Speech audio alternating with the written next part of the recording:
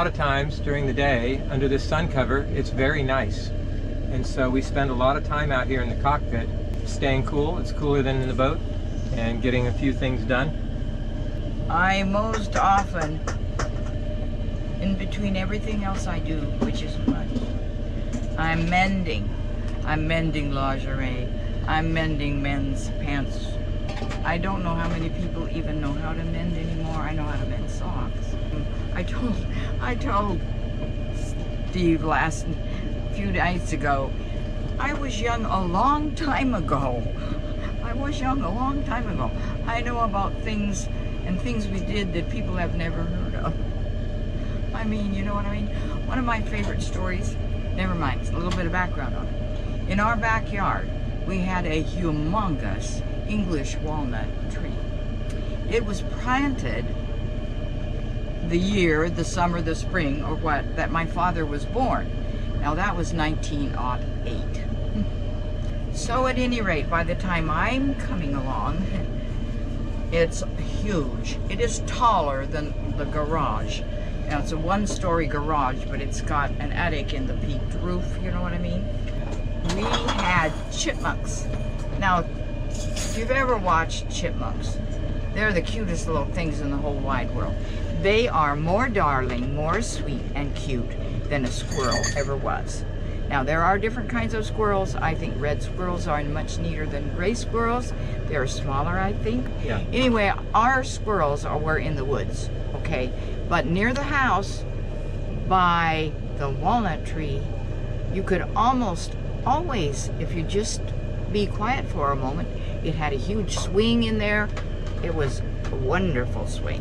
But at any rate, if you'd be in the swing or something where you weren't messing around, where you were quiet and you could observe, you wouldn't have to wait very long before there would be one and then two chipmunks. Usually not more than two, but two chipmunks.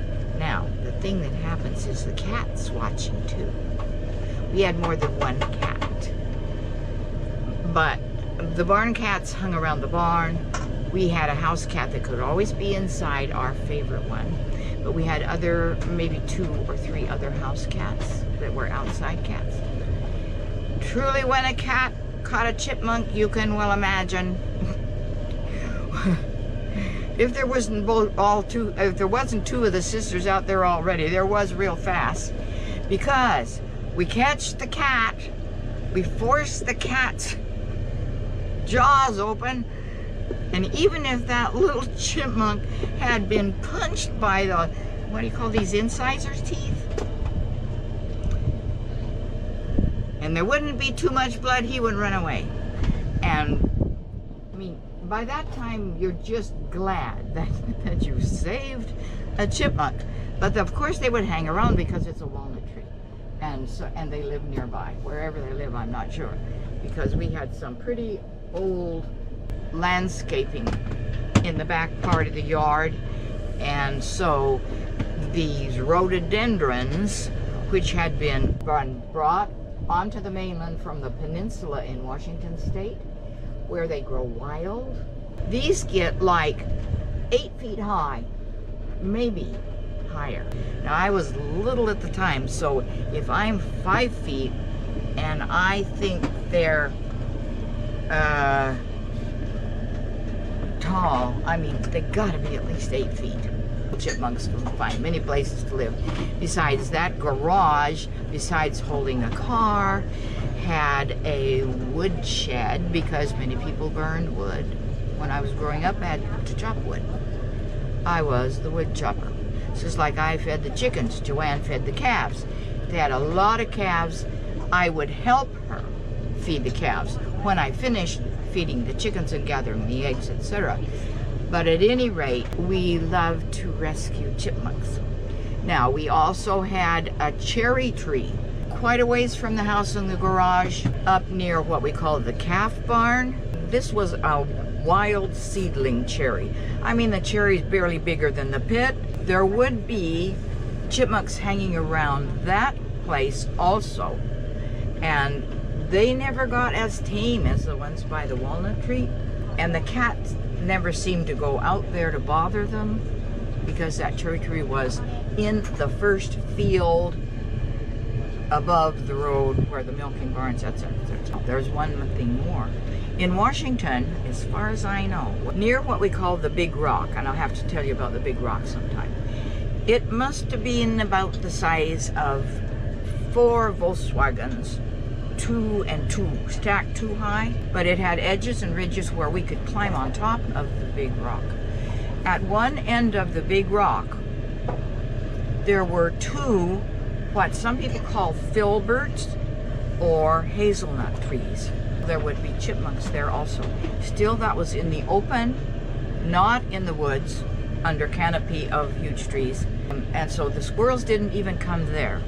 But there were lots of chipmunks that hung, and that was up half wild, halfway to the woods, as we called them.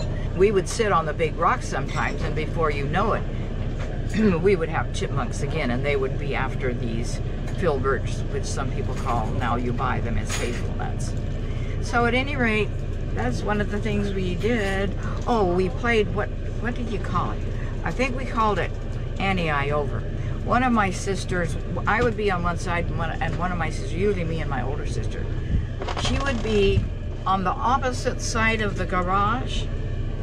And when you're going to throw it over, you call Annie I Over, and you throw the ball, and she can't see it until it clears the roof. She's got to catch it on the other side. And she throws it back to you, Annie I Over. Anyway, this is a little composite near the house of the walnut tree and the garage, which had a wood shed. All the rest of my life I was the wood chopper because I, in the beginning, started chopping wood to help my dad. So, you know, it was all about helping in those days. You knew you were part of an operation, and a farm is an operation. Meanwhile, the older you get, the more you're responsible for, because the stronger you are and the more you can do, and you're needed, and you know you're needed, and you're appreciated because you know how tired your mom and dad are most of the time. That's part of the fun things that happen around this garage, including the Annie I Over way of playing catch. Hey, I have a question. So, when the cat would catch a chipmunk, what did the other chipmunks do? There was usually only 2, no more than 3. Did they run away, or did they scream and holler and raise a ruckus? I think something was raising a ruckus, but I don't know if the ones that one was being bit was just squealing, it's a little hard out, or what. But you guys could hear it in the house and you'd come and say... Oh, no, we'd be outside. Oh, you'd be playing. We were outside. When we came home from school, we could have a snack. We could have peanut butter jelly sandwich, we could have toast, cinnamon toast. That would be toast out of the toaster, sprinkled, spread with butter for moisture, and then sprinkled with a cinnamon and sugar mixture, right handy by the toaster. But at any rate, You made that stuff for me even when I was a kid. Yes, of course I You'd did. spread some butter on bread, and then you'd sprinkle cinnamon sugar on it. Right, right. But we were outside. We didn't have to do our homework right away. We had to do chores right away. And then when the chores were done, we got to play outside, unless it was winter and it was snow and freezing, and even then we had some outside things to do. But then we could play until dinner. When they put the electric fence in, do you remember where the electric fence was? Yes. Did you know I got caught under that electric fence when I was a kid? We used to prove how brave we were by grabbing a hold of it. My older sister was always more brave. She was always braver than I was.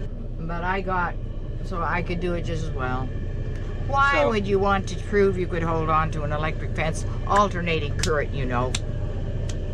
On. So there was a little cut through that I guess the dogs and the animals and the critters went through to get under the fence, right? Yeah, I suppose. So I wanted to go out into the field with the cows.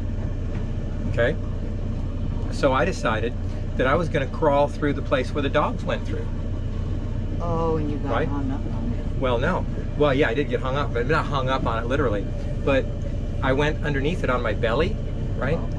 And I was kind of crawling on my hands and knees, and it touched my back.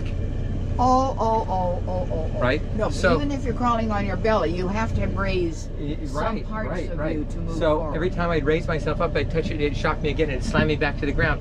And I got stuck there for probably 5 or 10 minutes. I had never seen an electric fence before. I didn't know what it was. I didn't know why I was stuck underneath it. You know? Gosh, I don't know. I was probably only 5. Well, we have friends coming over. I'm eating egg salad with some crackers. Avast! Hey folks, like, subscribe, tell your friends. It really does help, and it helps the channel grow. It helps us get higher in the search engines. And if you do feel like you can, please donate and help us out on the journey and help us restore this boat. We have a Patreon link. We also have a PayPal link on our website.